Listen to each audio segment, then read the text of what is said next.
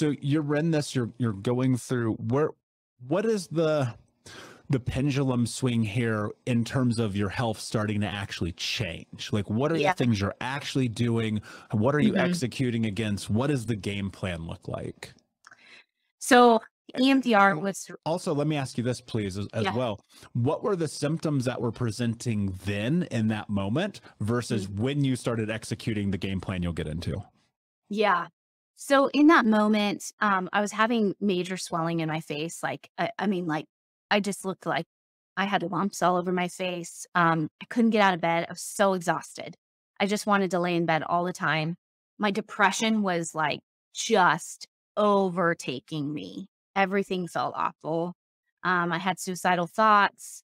Um, I knew I wanted to keep living because I had children and I had an amazing husband, but I thought, "I can't keep living feeling like this." Every joint on my body hurt. I was once a runner in college. I couldn't even hardly walk around the block, without it hurting. My hormones were just totally tanked. My sexual drive was just didn't even exist. It was like I had no hormones. And so the game plan was EMDR. So I did some intensive EMDR, lots of therapy. And then I had a major surgery in my mouth to have the implants in my mouth removed. They found a ton of infection in there. At the time, my husband and I were serving people who lived outside, who lived in our neighborhood. We were getting to know them well, becoming friends with them, inviting them into our community. And a couple of them that we, knew were safe and that we had built relationship for a while, we would let them come shower at our house. And because my immune system was so shot, I picked up a terrible infection from one of them that when the doctors found it, they were like, "You don't have this unless you live outside or you live in a third world country. Like, what have you been doing?" I said, "Well, I have homeless people that shower in my house." And he was like, "That'll do it." And so it was a huge infection that was riddled, went all into my lymph system. And so then I did high doses of vitamin C therapy and a lot of gut restore. So I had a bunch of gut infections and parasites, and so tons of herbs and different supplements to really help combat that. Had candida going on, which is an overgrowth of yeast. So we were fighting that off with diet. I changed my diet radically. I began eating all whole foods. I had to cut out gluten because I was diagnosed with celiac disease. And I began really just increasing the amount of vegetables that I ate and cut out drinking. I just began drinking tons of water. I just really started taking care of myself, plus all of this stuff that the doctor was doing. The surgery in my mouth was key. Having things in your mouth it's something that I actually ask a lot of my clients because lots of people have infections in their mouth and they have no idea. But that was a huge part of it. And then really working on stress. He just kept saying to me, "You have to, stress doesn't just go away. You have to learn to deal with it. You got to learn breathing." And so I started doing yoga really religiously. My spiritual practices really increased. I began meditating a lot with God and feeling like prayer was something that was worthwhile again. Sitting in silence, being alone. Something that was really big with being someone that had been abused is being alone was really scary because being alone with my own thoughts was so overwhelming. But as I began to heal, being alone was such a key component for this extrovert to realize that you need alone time. You need to process your thoughts and have silence. So that was a lot of what I did, and that's what I continue to do. I have a sauna in my home. Like, I have a home sauna that I get into quite often. I eat really healthy. I still enjoy life. I still have birthday cake with my kids on their birthdays, and I still celebrate. I just went to Mexico and had wonderful margaritas. So I'm not in this world of like, "Oh, you just get rid of anything that's bad and then you go in that direction," because then you can go super crazy in that direction of don't ever eat anything that's bad for you and don't ever have an ounce of sugar or alcohol. Learning to live life balanced was like just such a huge part of the journey, to celebrate when celebration was necessary, to mourn when mourning was necessary, to be able to hold both joy and grief at the same time, that it was okay for both of those to exist. Um, Especially after losing my son. Um, I've barely touched on that. That was such a huge, huge monumental part of my story that my body just like freaked out from, because you lose something that was a part of you. And to be okay that I could celebrate my children that were here and still grieve him. Um, I know this is the long answer, but I think when you're really getting to the root of your health and you're seeing the physical sides of like needing to go after the infections, heal your gut, change your microbiome, increase your hormones. I started taking natural hormones to like boost that back up. All of those things were so necessary, but they wouldn't have fixed it all if I wasn't also dealing with the sadness and the stress. And I got off an antidepressant that I had been on for like 10 years. It was out of being forced. They thought that I had an allergy to it, and it was terrible going off of it. But now I've gone 7 years without antidepressants, and it doesn't mean I don't have sad days, but I've learned how to really use, food as medicine and supplementation and meditation. And I'm not anti-medication, please hear me, especially when we've walked through some of the hard stuff that all of us have walked through. Hey, Unbroken Nation, we'll be right back to the show, but I wanted to let you know that you can grab a copy of my first book, Think Unbroken, Understanding and Overcoming Childhood Trauma, for free. If you go to book.thinkunbroken.com, you can download the PDF ebook version of the book and get everything that I know about the baseline of healing trauma for free, downloaded to your email right now. Just go to book.thinkunbroken.com to download your copy of Think Unbroken, Understanding and Overcoming Childhood Trauma for a PDF for your phone. Again, that is book.thinkunbroken.com. There is absolutely a time and a place for it, but I was being forced to go off of it. So I had to figure something out. I had to figure out how to survive without it because I was being told I couldn't take it. And so I'm really grateful that I've been able to stay off of it. But if at any point I felt like it was necessary, I would absolutely seek someone out to find that help. So I always want to make that really clear, because sometimes in the natural world, there's kind of this like battle between traditional medicine and natural medicine. And I think there can be a real hugging of those two worlds. And sometimes there's a necessity for both. So. Hey, what's up, Unbroken Nation? Just want to take a moment and invite you to be my guest at Think Unbroken Conference this November. That's right. Think Unbroken is hosting our Unbroken Con for free. It's 5 days of trauma transformation information with myself, special guests, and even some of the leading experts in trauma education from around the world. For 5 days, we're going to jump into what it means to actually take the steps to be unbroken. All you have to do is register for free at unbrokencon.com. That's unbrokencon.com. That's right. 5 days of trauma transformation information with me, special guests, and some of the world's leading trauma trained experts for free for 5 days this November. More details to come. But in the meantime, go to unbrokencon.com to register, and I'll see you there. So what I'd love to start with and dive into a little bit deeper here is, for the folks listening of the Unbroken Nation, these amazing people that are trying to create this massive change in their life. And maybe they hear us and like, yeah, I get that, man. I feel so small every day. Yeah. Like, what thoughts do you have about that?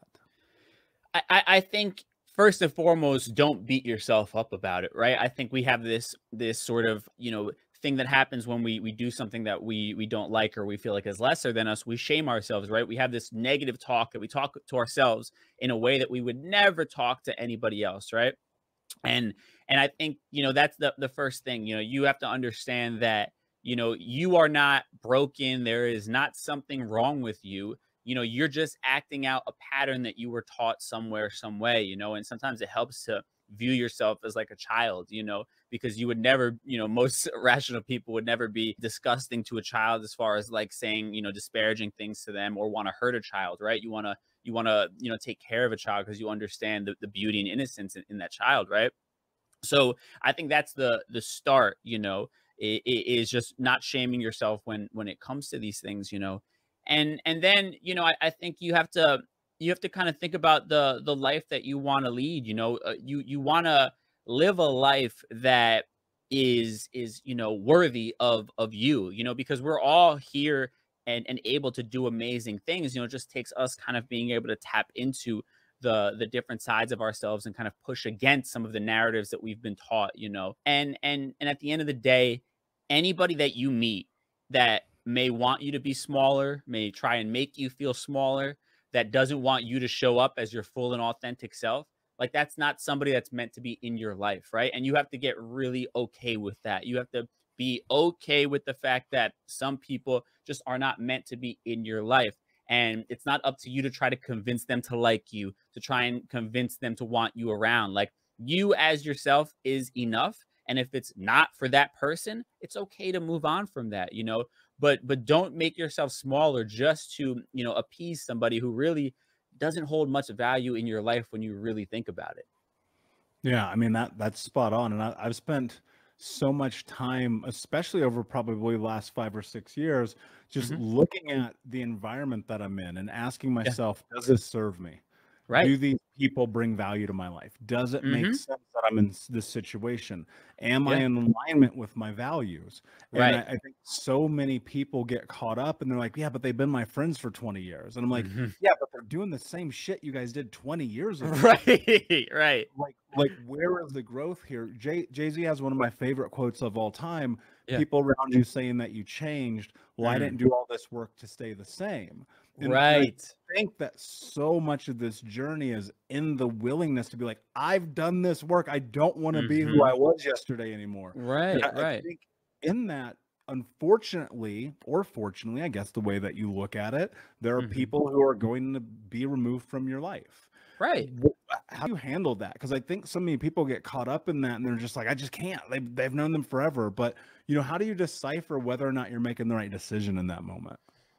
I think you have to first and foremost dedicate yourself to a life of growth, right? I think that is, if you really broke down the name of the game when it comes to life in general, it's all about evolution, right? Like, we shouldn't be the same person we were 10 years ago, right? Like, we should have learned something within those 10 years.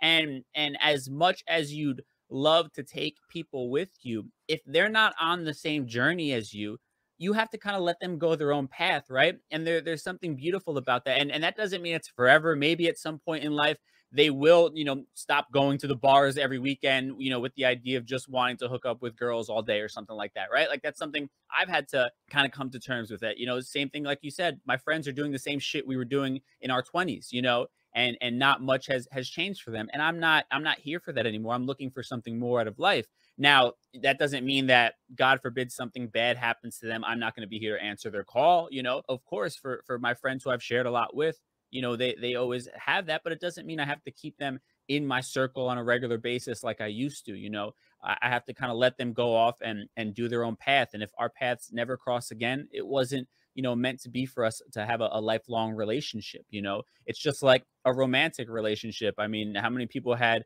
you know, middle school girlfriends or high school girlfriends, right? I don't think most of us are pining over like the girl that broke our heart in 5th grade. You know what I mean? Like, we recognize that was an elementary school relationship. Like, you know, I don't know that person anymore. You know, my life is drastically different than it was in 5th grade. And you kind of have to look at it that way with certain friends. You know, you have to get clear on the life that you want, and anything that doesn't align with that is, at the end of the day, holding you back. And that means people as well. So while it's difficult, while, you know, of course, it's not an easy decision or an easy process to kind of go through, at the end of the day, you have to have a dedication to becoming a happier, far more evolved person, and a more fulfilled person as a result. There's not, like, I don't think people really understand the power of a sacrifice that you're not ready to make until you have to make it. And you've done that multiple times. Talk to me about that. Like, realizing these moments in which you're like, I got to make a sacrifice even if I'm not ready, and the impact that that has on your life, whether good or bad. Yeah, no, it's a huge crossroads, I think, right, in your life. And just like you said, Mike, like you gotta see, you gotta project, right, a little bit, and you have to say, okay, am I going to be better off in the future, right, making this sacrifice right now, or am I going to be, worse off, just kind of staying in this environment?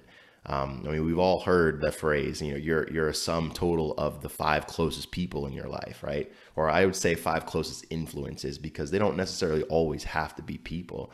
They can be things, they can be books, they can be, whatever you're doing spiritually. But yeah, you got to make that choice. And, for me, as a veteran, and for, other veterans that might be listening to this, you have to, when you experience that sacrifice that you aren't ready to make and you're still in, you have 3 choices, right? And I know you've all have seen maybe someone experience this, or maybe you've gone through yourself, but that feeling of needing to lash out, right? What does that do for you really at the end of the day? Like, you can kick, you can scream, you can punch, you can do whatever you want, but that doesn't solve your problem, right? You can opt out, you can end your life. Right? But is that a solution? Is that really something that is going to help solve anyone's issue? It's going to cause more problems. It'll cause more problems for the people you leave behind, right? And it doesn't do anything to help, you in your future, and all the things, all the positive changes, all the good that you can do and bring, right? Or you can get out, right? For me, it was choosing to get out. Right? But not getting out violently, getting out smartly, right? And choosing to invest in that time to personally develop myself on my way out the door.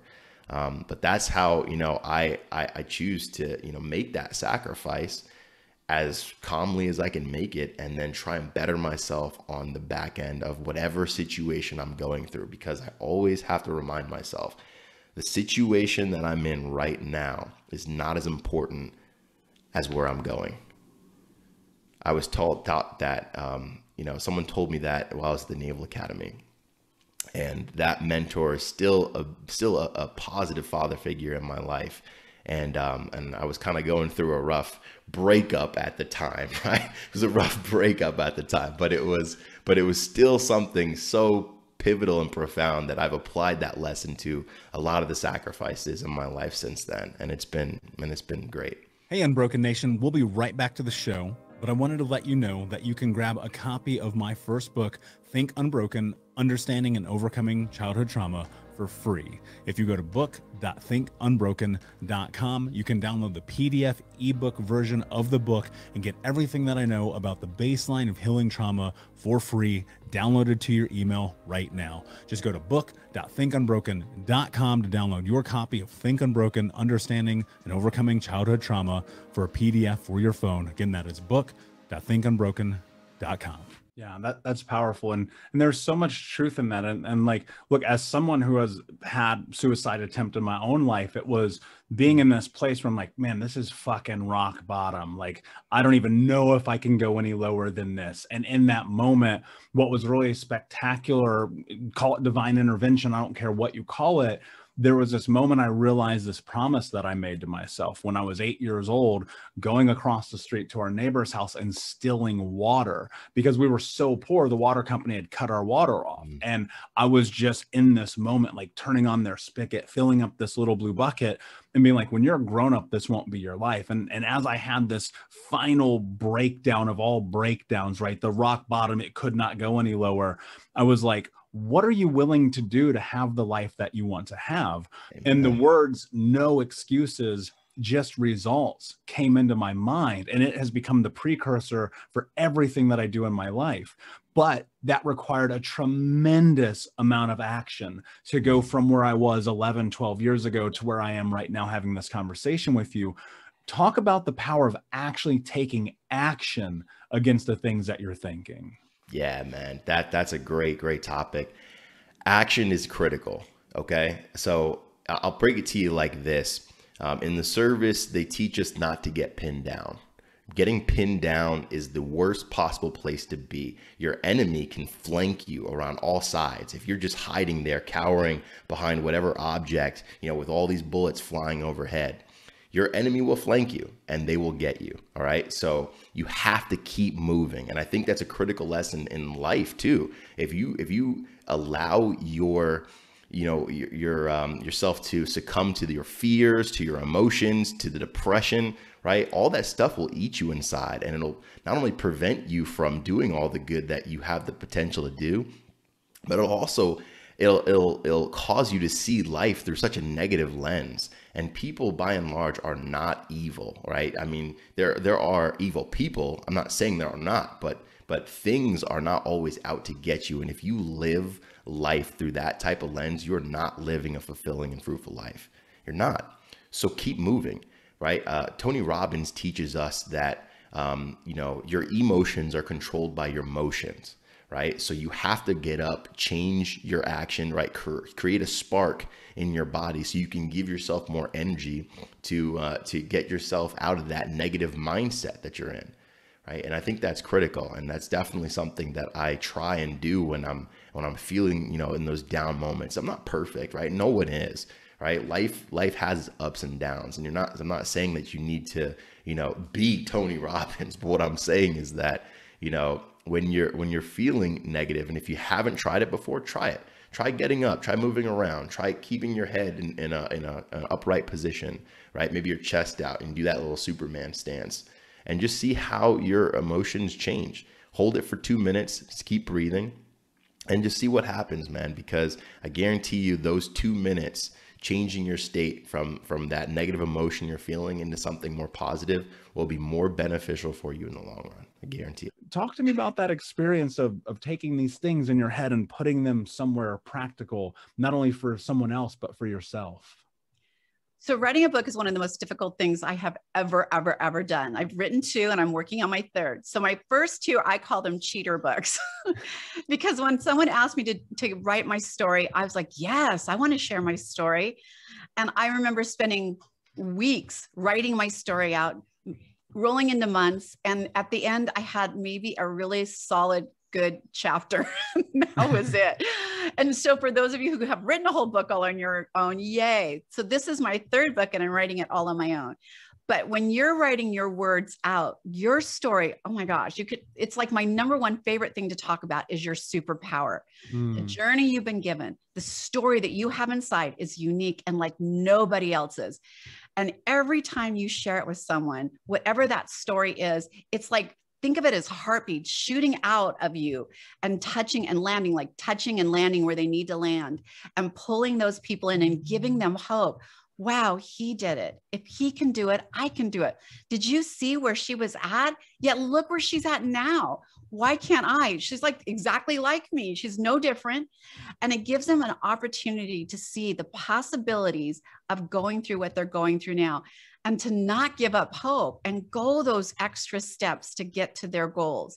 And I love, Michael, that you said that when you're manifesting, putting something down on paper, by the way, is literally creating a roadmap in your brain. You may not realize it, but writing it out is acknowledging it in your brain that it's real, right? It's not something I thought of. It's not something that came out of my mouth.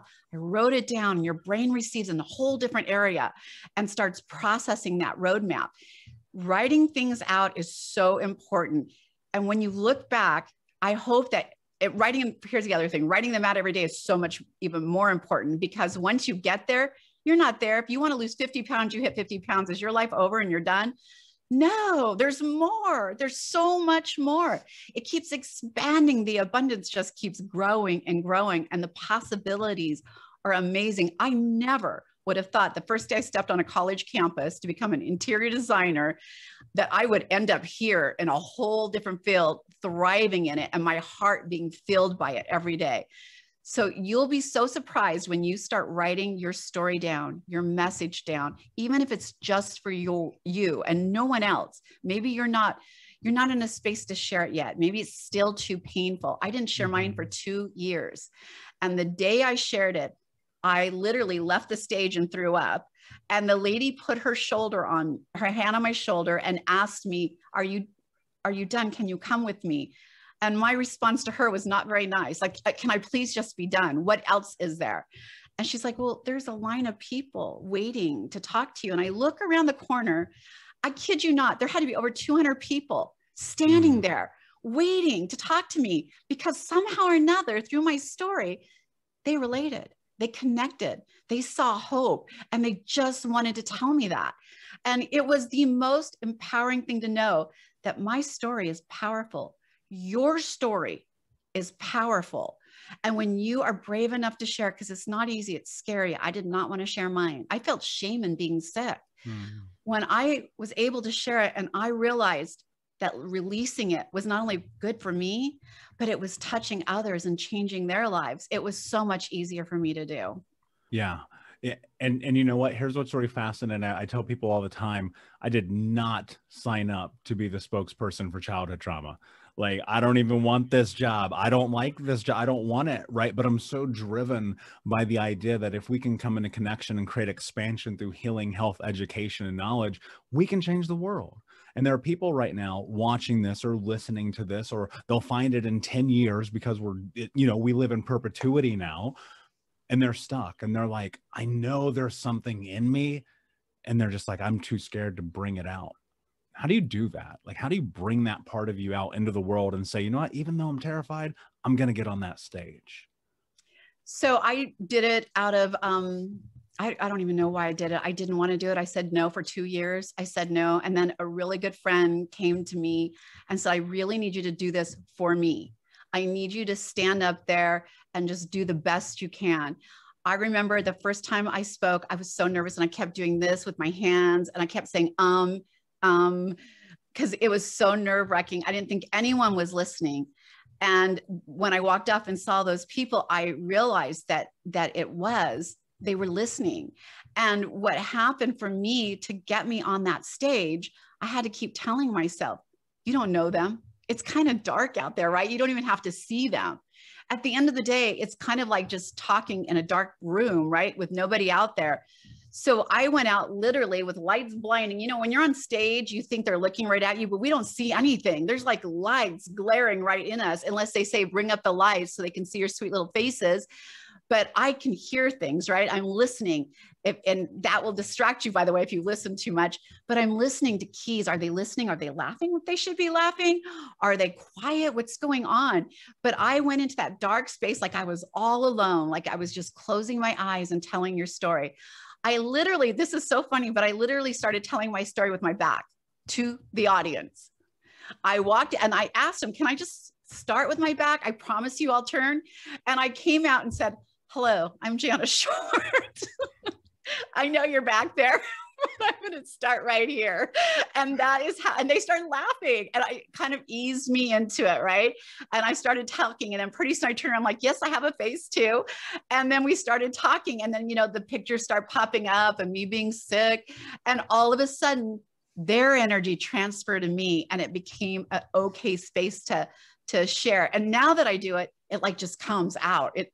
I've done it so many times that when I start to speak, it flows out of me and it doesn't feel rehearsed. It doesn't feel like I've said it a million times because it's still coming from that space, from the pain that I was in, from the fear, from the love, that I was given to survive.